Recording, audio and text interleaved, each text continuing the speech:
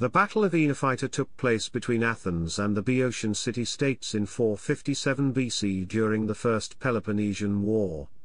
In this period between the Persian Wars and the Peloponnesian War, alliances and leagues sprang up and collapsed, although there was very little prolonged warfare.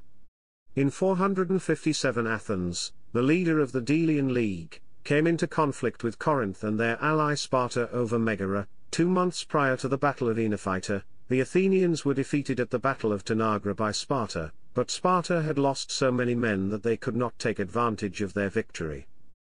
The Athenians, who had 14,000 men at Tanagra, regrouped after that battle and marched into Boeotia. At Oenophyta, led by Myronides, they defeated the Boeotians, and then destroyed the walls of Tanagra and ravaged Locrida and Phocis. Their victory at Oenophyta allowed Athens to defeat Aegina later in the year, and to finish the construction of the long walls to the Athenian port of Piraeus.